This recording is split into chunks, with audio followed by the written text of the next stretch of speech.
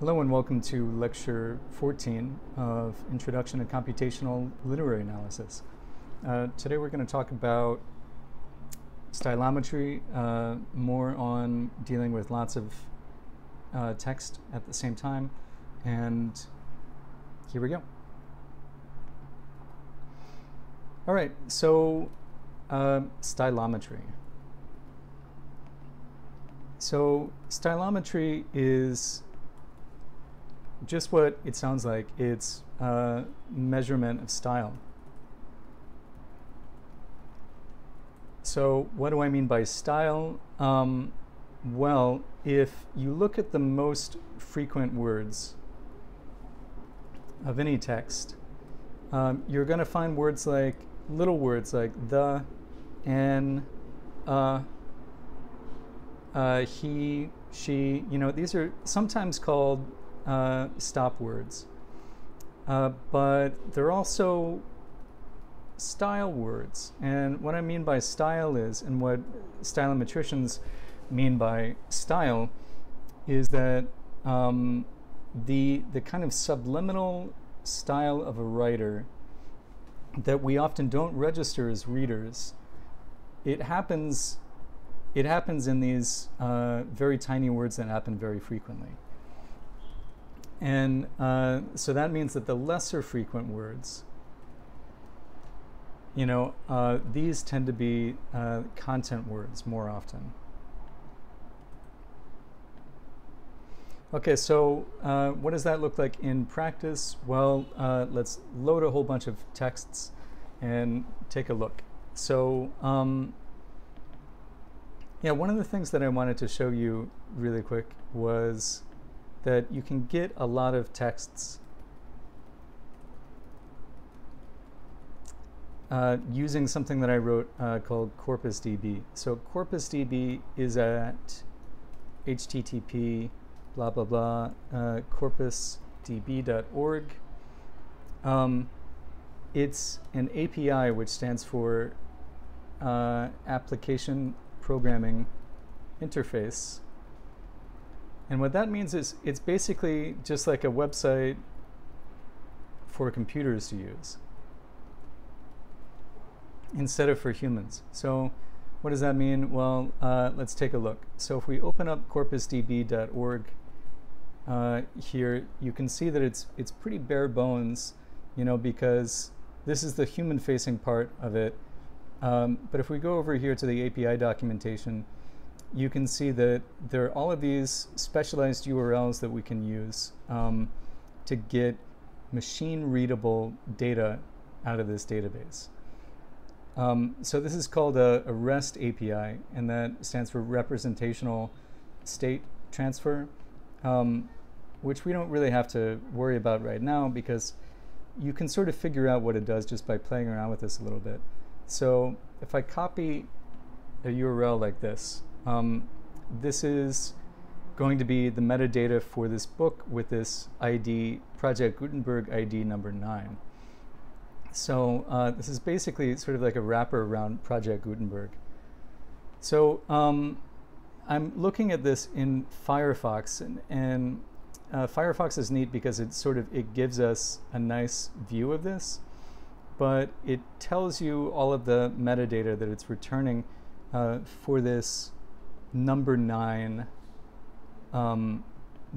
text. So the title here is Abraham Lincoln's First Inaugural Address. It's ID number 9 in Project Gutenberg. So that means that you can go to Project Gutenberg, gutenberg.org/ebooks, and then number 9, and you see what we're looking at is Abraham Lincoln's First Inaugural Address. And now it's a little bit better than Project Gutenberg's version because I've done a lot of work to sort of clean up the metadata. You can get the metadata here. You can see that Abraham Lincoln's First Inaugural Address. You can see the language it's in. You can see the category of the text, all of this stuff. But here, this is machine readable. So what I mean by machine readable is that it's easy to parse this information out using Python or another programming language. So there's lots of stuff that you can get out of this. You can get out the language, you can find the URL, you can get the Library of Congress subject heading, which is kind of like a bibliographic classification for this document that tells you what kinds of subjects it belongs to. You can get a whole bunch of other useful information out of it. So, one is the Moonstone. The Moonstone is in Project Gutenberg. So if we were to look at this, we can tell here that this is ebook number 155. Great. So ebook number 155, Corpus DB makes you put in 0.0. And then here we can see all of this useful information about the Moonstone. So this is lots of enhanced metadata about this novel. A lot of this I've added from Wikipedia, kind of half automatically.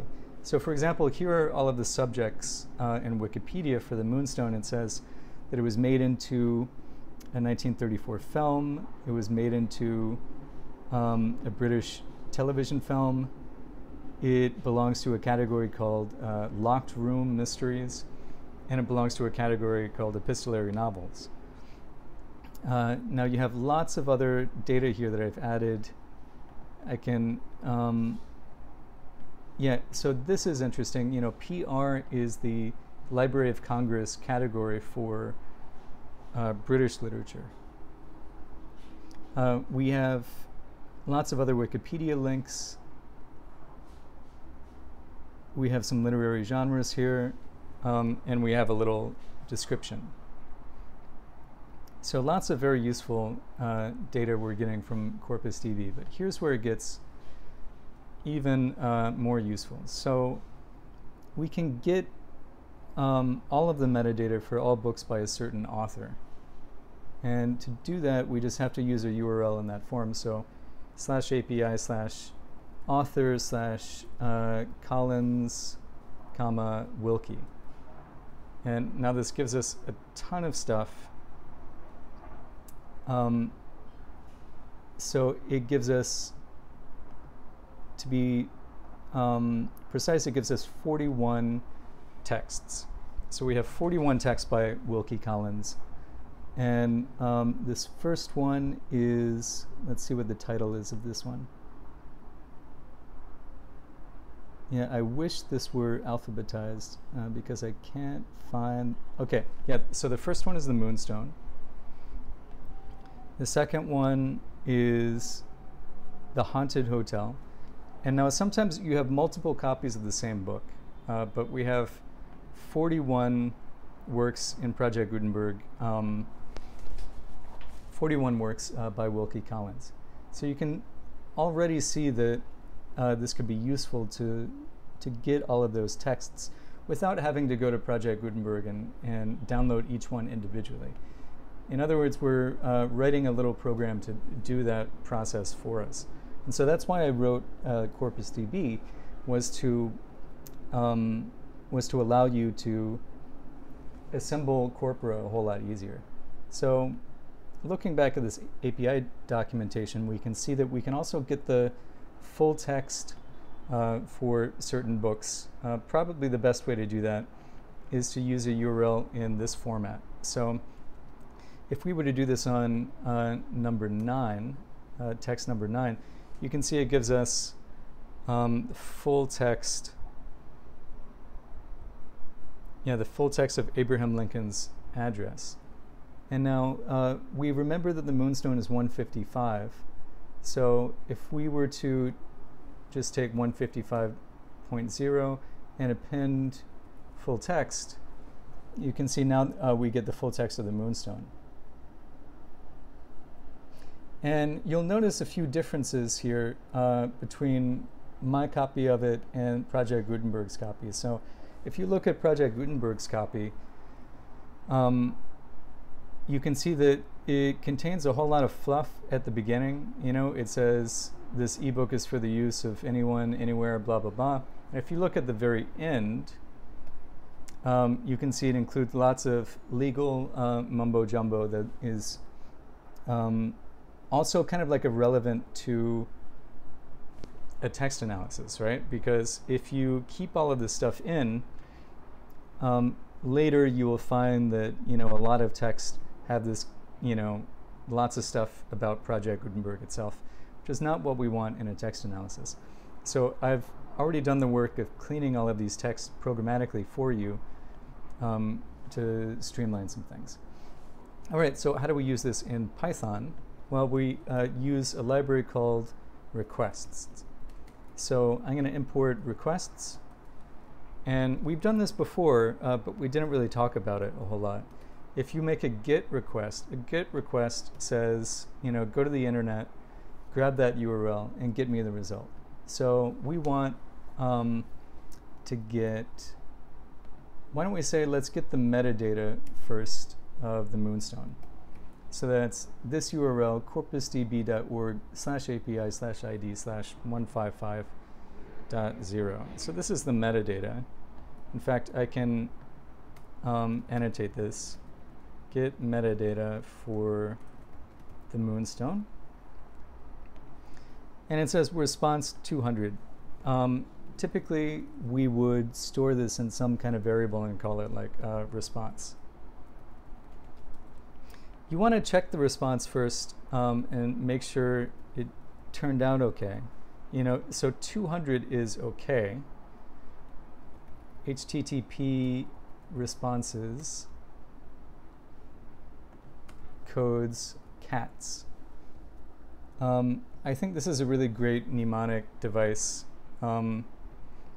HTTP response codes are things like 200. So 200 is okay.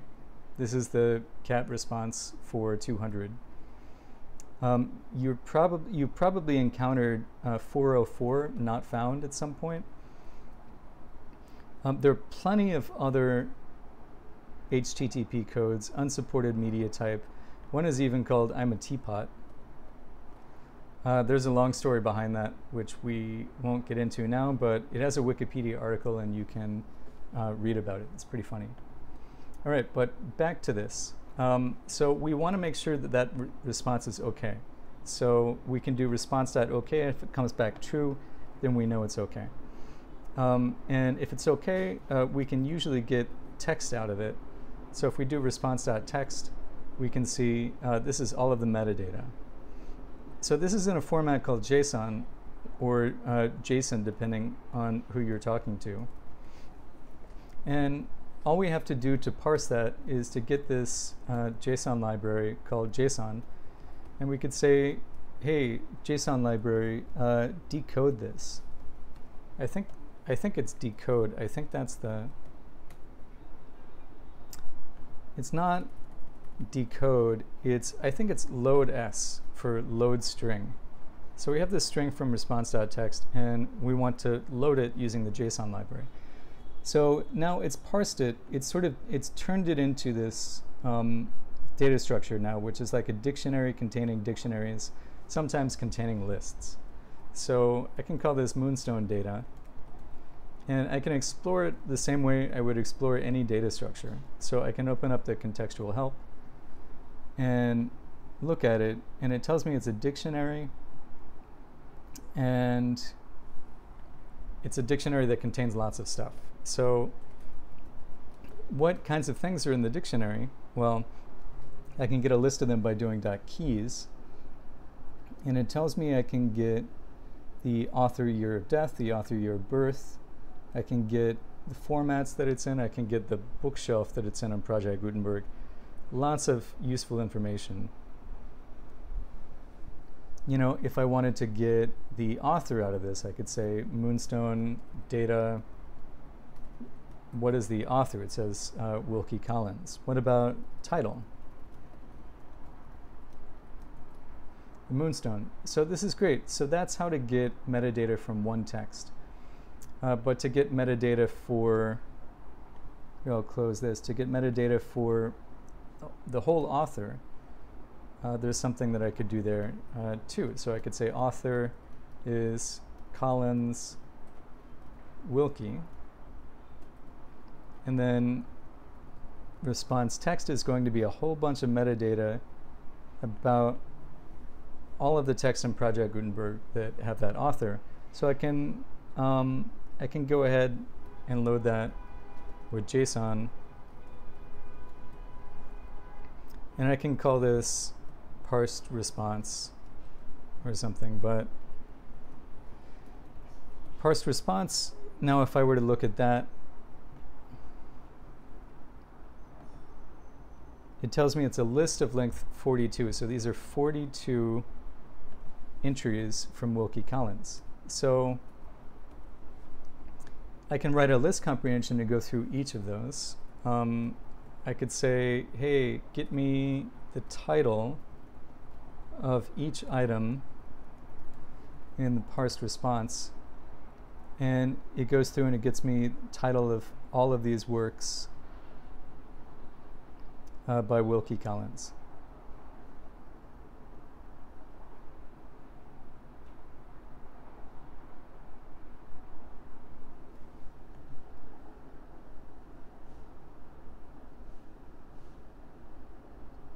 Yeah, so quite a lot. You know, so if I wanted to make a Wilkie Collins corpus, I could use any number of these. You know, I might want to see if might want to make sure that they're novels first.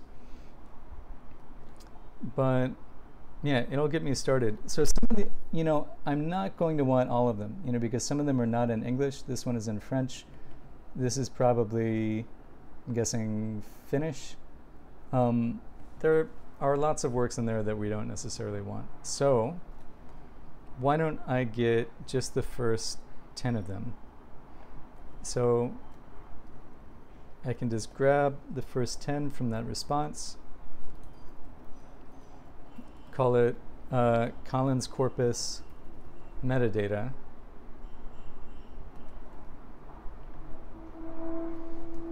Now for each of these, yeah, I want to get those IDs. So I could do the same thing. I could say item ID. Actually, instead of item, I can call it book, because that makes a lot more sense for book in Collins corpus meta. Does it have ID?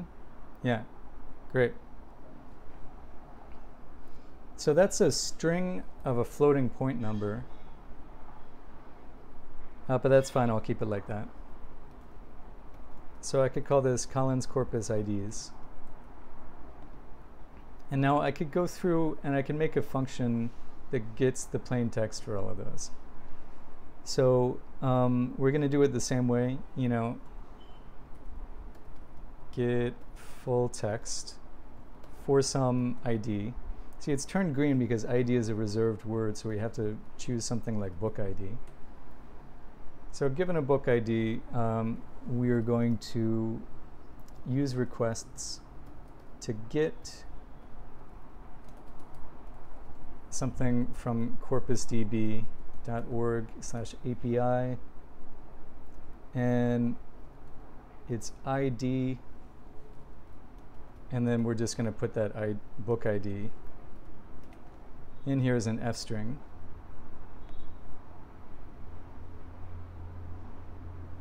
Actually, why don't I do this on a different line just to make this more explicit? So I can say this is my URL. That's a URL.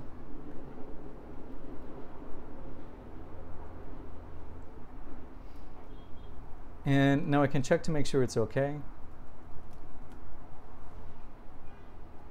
You know, if it's not okay, I can do something like print error, response not okay. Abandon ship.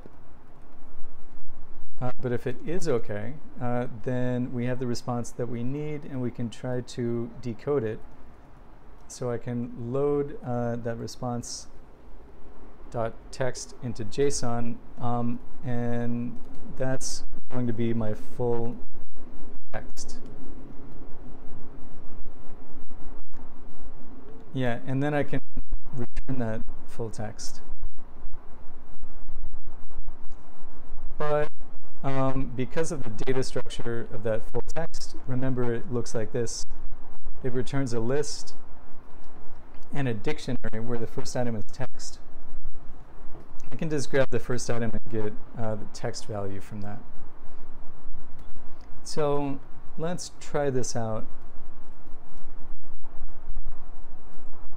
I know 155, I think, is the moonstone, right? Right, and I have to call it using parentheses, not index it. I've spelled this inconsistently. Okay, so it doesn't like this yet, so let's try it with nothing first. Right, so that's getting me the metadata, but what I want is actually the full text. Great, that's the full text of the moonstone. So yeah, I was right before. I want to get 0 with item and the text out of that. Great. So, you know, this is another way of getting the moonstone. Now, if I were to run this and look at something, you know, like the length of the moonstone, it tells me the length in characters of this text. So that, you know, you can see that this is really nice because now that we have a function, we could just write a for loop, and we could say, you know, for each book ID in Collins corpus IDs, get that full text, and now we can append this to some list if we want, like Collins texts. But instead of just 155, we're going to get that book ID. You know, and we could have also written this as a list comprehension too, but you see this will take some time because it's going to get each one. Yeah, and I should have 10 texts. So that's pretty great. Now we have a corpus of texts in this 10. We would also want to keep track of things like titles.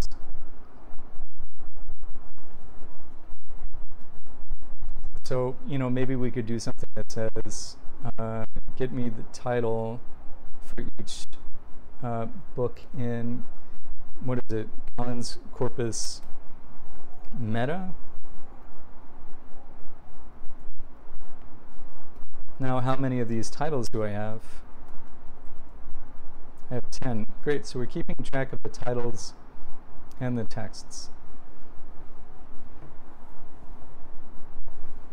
All right, so why don't we try a little bit of stylometry.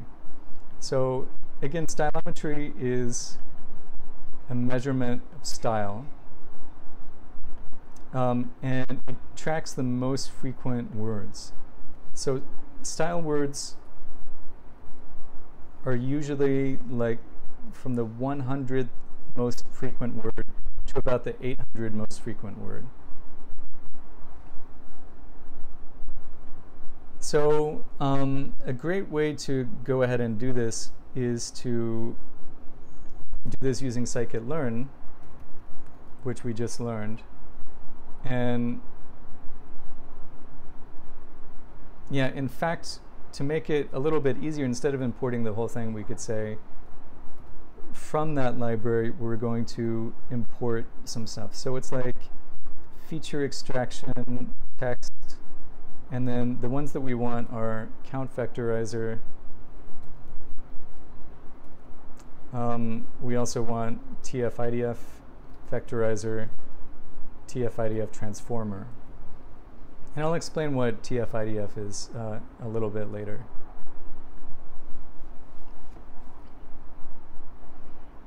Okay, so we have a count vectorizer, and we've played around with this already. So we've done things like gotten the counts of a whole bunch of text documents all at once using this. So I want to introduce a new one, which is TF-IDF vectorizer. So this does the same thing as count vectorizer, only it looks at proportions of words and not necessarily counts of words. So to get proportions of words in a text, not just their counts, use TF-IDF vectorizer.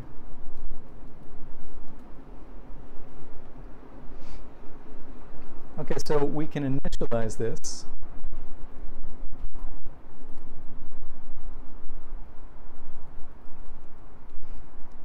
Just by giving it like a slightly different name.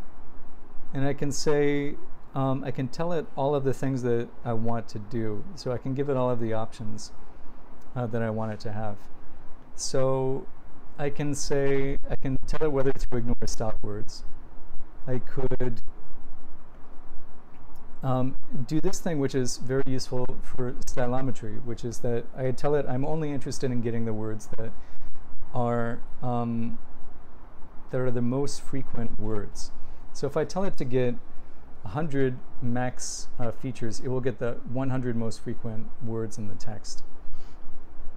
I can also tell it to use what's known as IDF, which I'll talk about in just a second. All right, so TF-IDF. Let's talk about this for just a second before diving into that.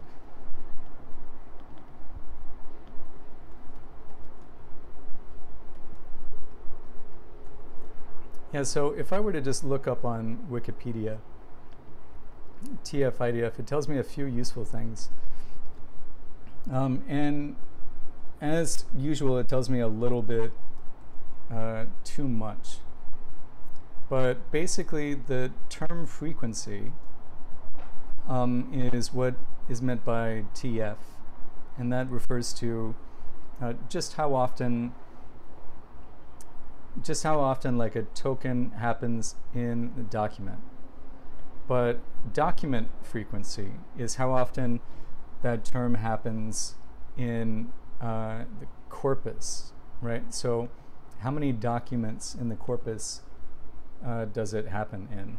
So TF-IDF is term frequency adjusted for inverse document frequency, where term frequency is how often does it occur in the single text, and document frequency,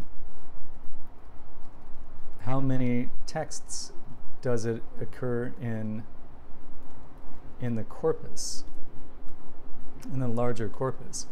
So we can adjust all kinds of things when we vectorize a text or a corpus using TF-IDF. So again, we can tell it that we're only interested in words or features that happen in 100% of all of the documents, or we're only interested in ones that appear in like 10% of the documents. So yeah, if you give it an integer or if you give it a floating point number for either of these two values, it treats them differently. So if you give it a minimum document frequency of 1, it says it must appear in at least one document to count it, which is kind of like the default. It's meaningless. But if you say 1.0, it means it must occur in 100% of all of those. So it's a proportion rather than an integer. So if we say min_df equals 1.0, it says we're only interested in words that appear in all of the documents. We could say we're only interested in, let's say, the top 400 most frequent words, And what are other things that we could do? We could lowercase it. Yeah, we're already doing that. We could use the default tokenizer. We're already doing that. We can change that later. But for now, we can turn off IDF. Because, yeah, we're not going to be using IDF just yet. So this turns it into basically something that just only looks at the term frequencies. So you'll see we'll use a lot of these values. We'll change some of these values a whole lot. And it is a really great idea to play around with all of these. Try out a whole bunch of other values of those parameters so that you can get a feel for which ones are working for the kind of analysis that you're trying to do. So if I fit and transform this, and if I give it a list of raw documents, then it will learn the vocabulary and the IDF. This is kind of machine learning language, but it's really just counting the words, and return a term document matrix. So this is basically the kind of thing that we're doing. It's just it uses different terminology to describe this. So I can give it a list of all of my Collins texts, and this is going to make Collins frequencies. Actually, it's going to do that if I make this a dense matrix.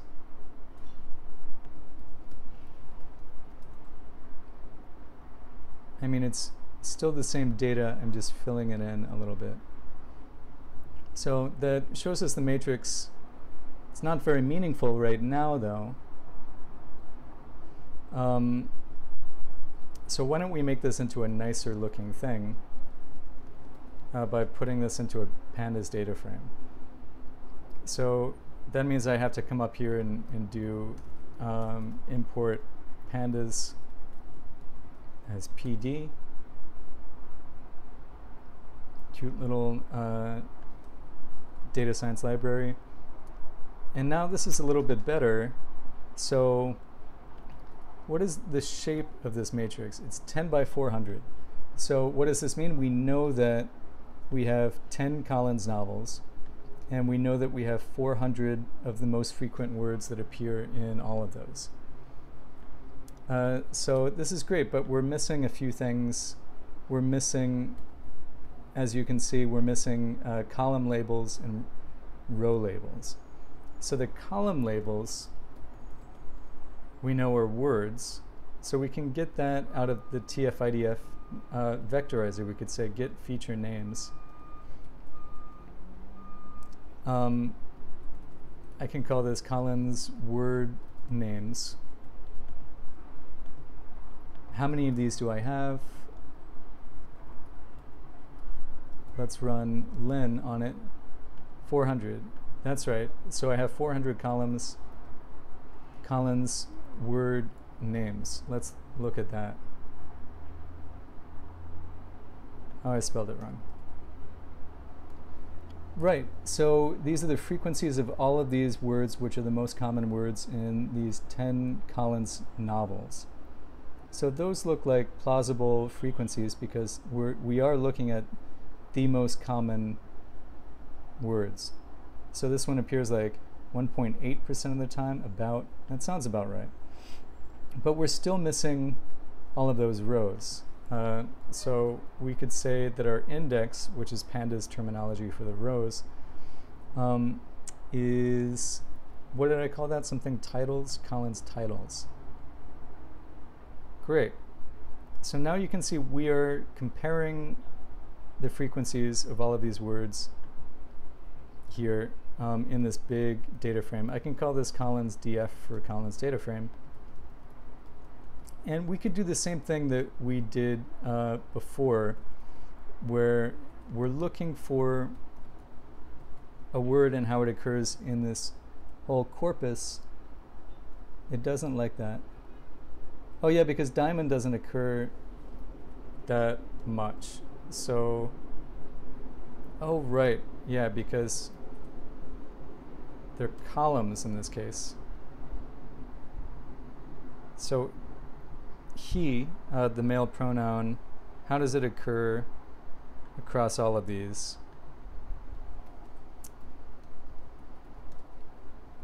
Let's plot that as a bar chart while we're at it. It's biggest in the black robe. Miss or Mrs. question mark surprisingly has the second highest incidence of this male pronoun, which I wouldn't have expected given that title.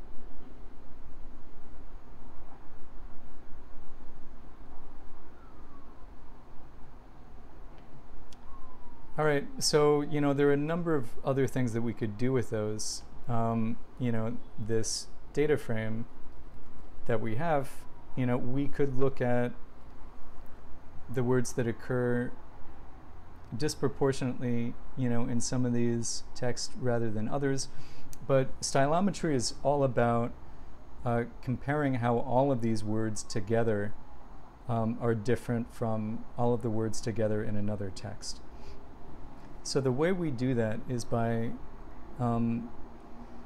considering this data frame as a 400-dimensional data frame. So that just means, we have 400 words, 400 of the most frequent words, and these are the dimensions of our data. And what we want to do is collapse this into just a few, so that we'll try 2, for example, because 2 dimensions is really nice to be able to plot, because we have x and we have y, so we could plot it on a Cartesian plane really easily. So to do that, we are going to use a dimensionality reduction technique, which is built into scikit-learn, and it's called PCA, or Principal Component Analysis. So yeah, let's find that. It's called sklearn. I think it's in decomposition, and it's PCA. So PCA, import PCA. So I'm just going to annotate this. So PCA is Principal Component Analysis, and what this does is just it considers all of these columns, right? It considers all of the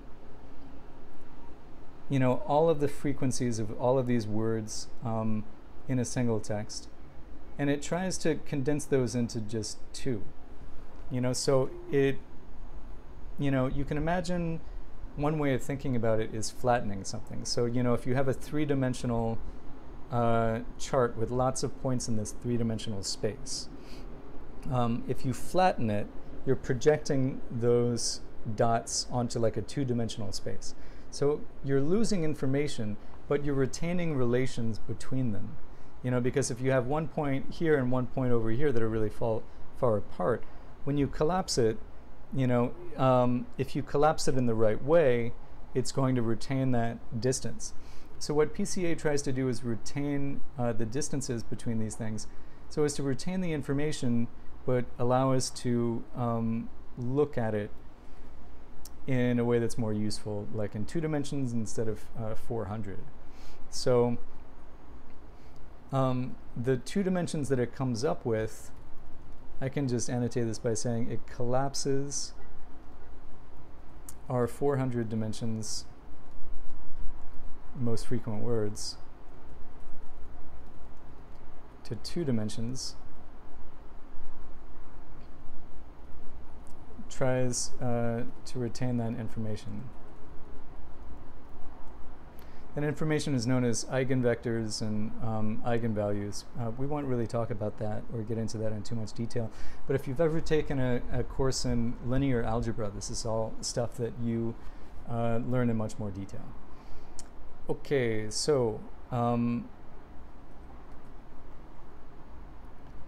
first we have to instantiate this object, of course. So we have to sort of give it all of the options that we want. So we tell it that we want 2 dimensions as output, and we can save all of the other stuff for later.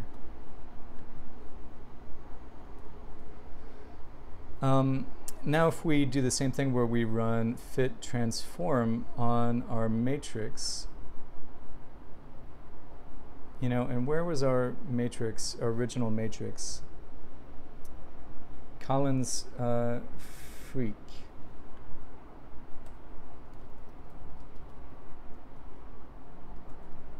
What is this going to give us? Okay, so it gives us this array, it gives us this matrix.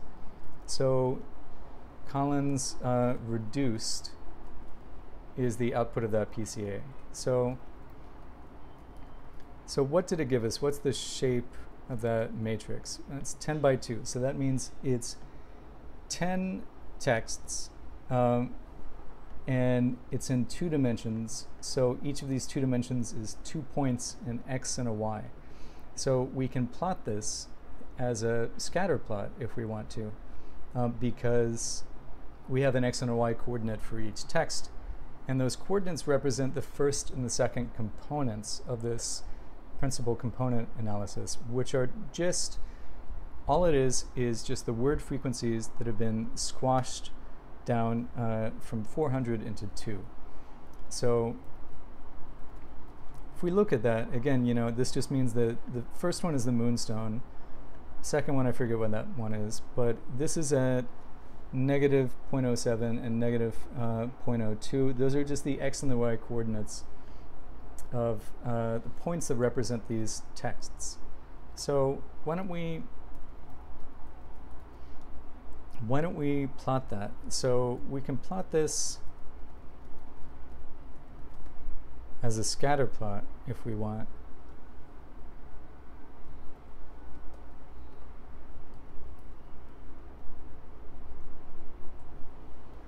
Do we still have that attribute scatter? No. What if we try that? Well, it says it requires an X and a Y column.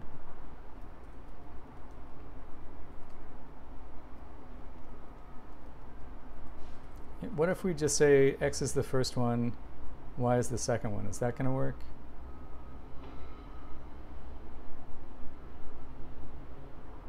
It doesn't like that. So I think we have to give it a name. So we have to say, you know, we have to name these columns. So we could call them first component and second component.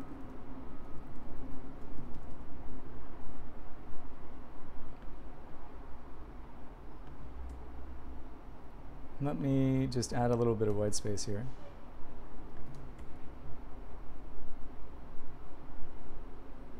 Right, and I didn't change that at all.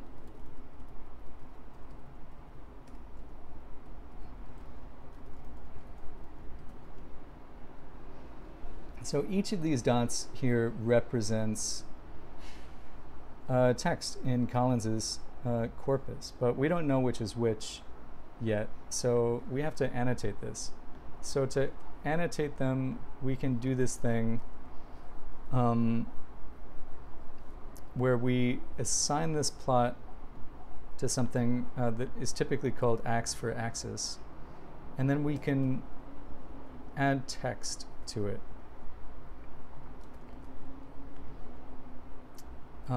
Yeah, I have to look up how I did this really quick. All right, so if we look at the documentation here for annotate, it says it takes a string and it takes X and Y coordinates. So maybe let's label those rows first because those are Collins titles. And now I can annotate, now I can go through each of those rows. I could say for title and points in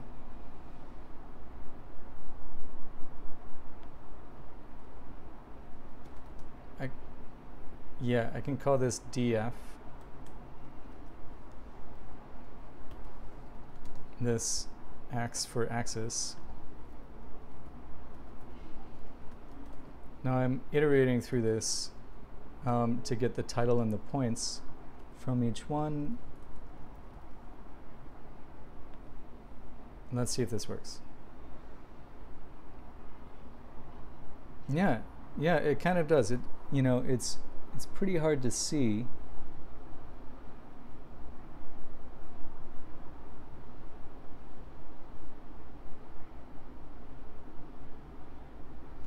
But yeah, so what you're seeing here is the relations, the similarity in style, the stylistic similarity between all of these texts. So it says that man and wife and the haunted hotel are similar, and no name are similar. So yeah, what if we look those up in Wikipedia or something? What is that going to tell us?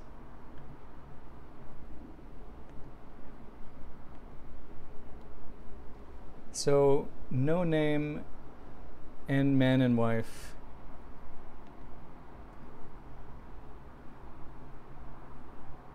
are published, are two of his early novels. And yeah, what was the other one? In the Haunted Hotel, A Mystery of Venice.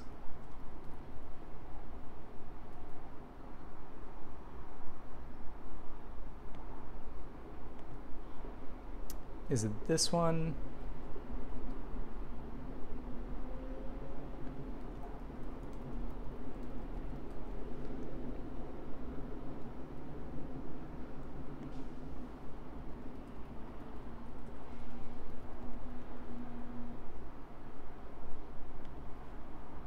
(1879).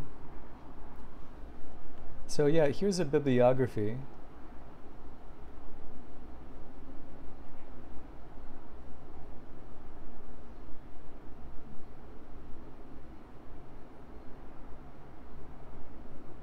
No name, man and wife. Yeah, I mean, so it would take me a little bit of research, I think, to try to figure out why exactly these three works are clustered here. And, you know, that would be like a great exercise for you if anyone wants to go and do that. Yeah, also, yeah, why are these texts clustering together? So this one is kind of hard. It's kind of hard to understand this, you know, because I have only ever read The Moonstone of Collins, you know, so this isn't great for me because I can't really understand the logic of this. So why don't we work with something that we know a little bit better, or at least, yeah, or at least I do. So we have a corpus of Collins novels already, but yeah, why don't I get that NLTK corpus to work with? So up here, I'm going to say from NLTK corpus, import Gutenberg. And now down here, I could say Gutenberg texts equals text raw file ID for file ID in Gutenberg file IDs.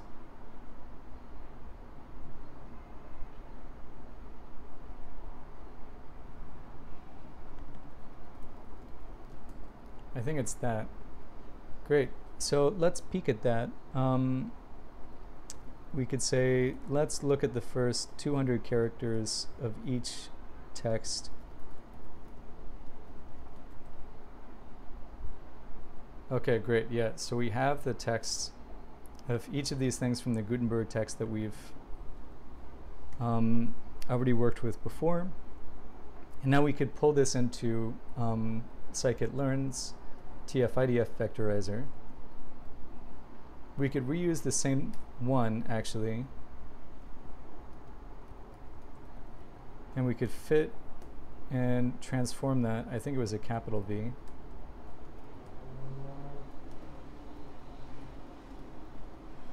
And that's going to give us frequencies. Sparse matrix. We can make it a dense matrix.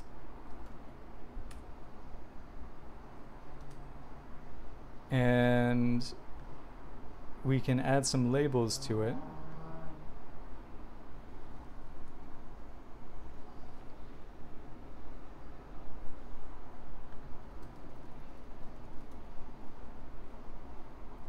So, yeah, first, yeah, let's look at what we need to label. Yeah, so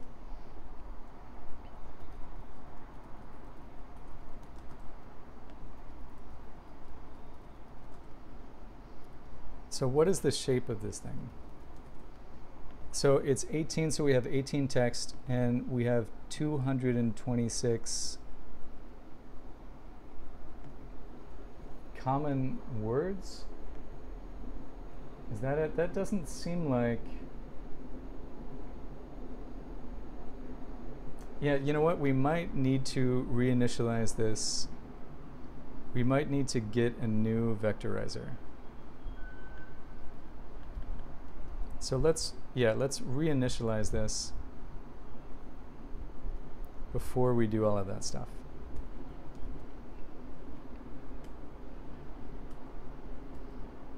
We still have only 226 words, which is odd.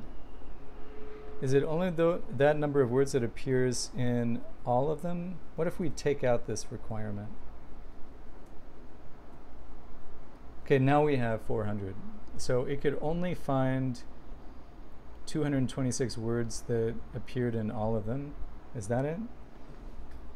Weird stuff. Okay, now we have something of the shape that we want. And if we were to put this into a data frame,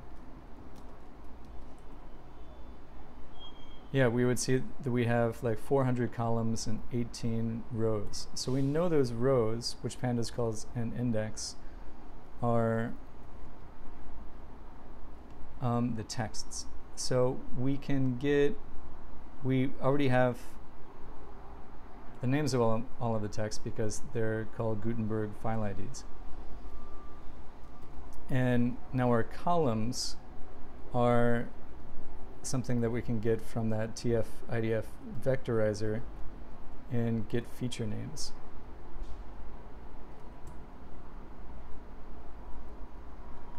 And yeah, so this tells us that these are the frequent words, and we have lots of numbers as part of those frequent words. And these are all of the text that they happen in. And it's already filled in all of the zeros for us. So I can call this Gutenberg data frame.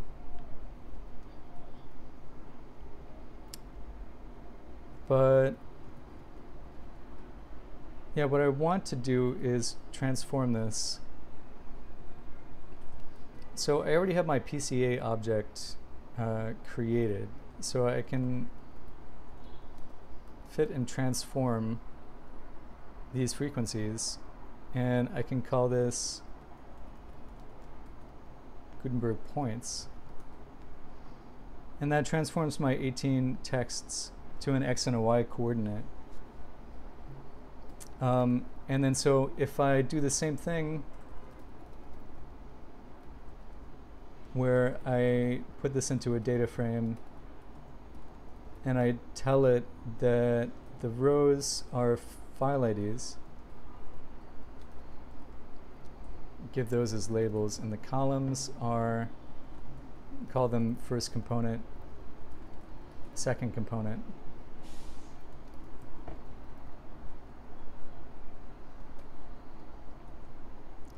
Let's look at that.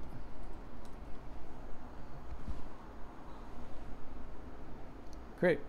That's pretty much what we want. So why don't we plot that as a scatter plot?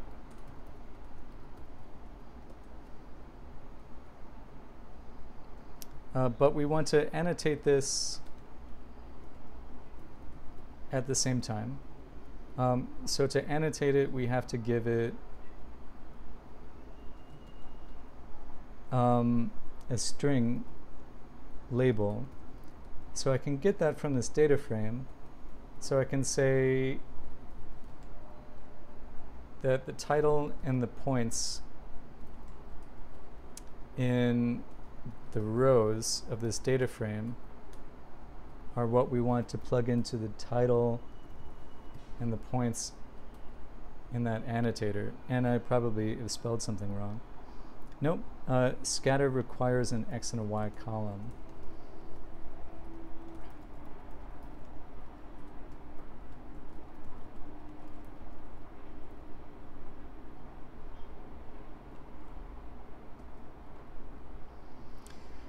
Great. I can make this a little bit bigger too, just by doing fig size, and I could say, how about 8 by 8? I'm making this square because the proportions here really matter when we're dealing with distances like this. What about 6 by 6? Okay, great. So here you can really see stylometry at work, because stylometry, is often used for authorship detection. If you have a feeling that something might have been written by someone, but it's a little bit dubious, the authorship is not entirely a settled question, stylometricians will often be called in to do this work of determining who is most likely to have written something. And you do this by looking, again, you do this by looking at the most frequent words. So here I have the 3 works of Shakespeare are all clustering together in this group over here. Milton is kind of close to Shakespeare, which makes sense to me. Blake's poems cluster together with the Bible and with Whitman, which kind of surprises me, although Whitman is a little bit religious, and all 3 of these texts have poetic qualities to them. Also, Milton's Paradise Lost is a very dramatic, epic poem, so it's clustering next to this drama. All of the Austen texts are over here. We have the children's stories by Sarah Bryant down here next to the children's story of Alice Carroll, and the 3 Chesterton novels are all appearing here as well.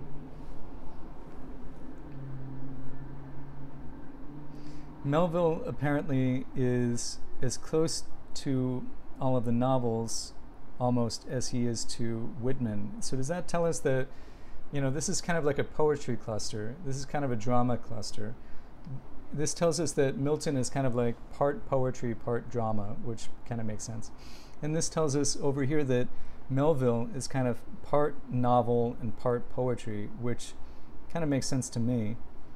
This one I haven't read, so I'd be interested to know if any of you have any theories about why that's off on its own. And Austen novels are kind of in their own category too. So you can imagine if you had text X, let's say, and you didn't know who wrote it. You could say, well, if it appears over here, it's probably going to be written by Shakespeare. If it appears over here, it's probably going to have been written by Jane Austen. If it appears over here, we might say that it could be poetry. So this is a great way of being able to guess the author or the genre or the time period sometimes of a text. So inevitably, I always get asked whenever I show a stylometry result like this, what do these axes mean? What does this first component and the second component mean? And these are the word frequencies of the first, in our case, 400 most frequent words of these texts, compressed into these 2 values, X and Y, or first component and second component. So we're looking at a compressed version of all of the most frequent, 400 most frequent words of each of these texts. Okay. Yeah, so that's all for today. I encourage you to play around with this stylometry using other corpora. And tomorrow we're going to look at, say, Charles Dickens, and actually that I might make that homework, Charles Dickens and Wilkie Collins. That should be fun. All right, great. Looking forward to talking to you about this tonight.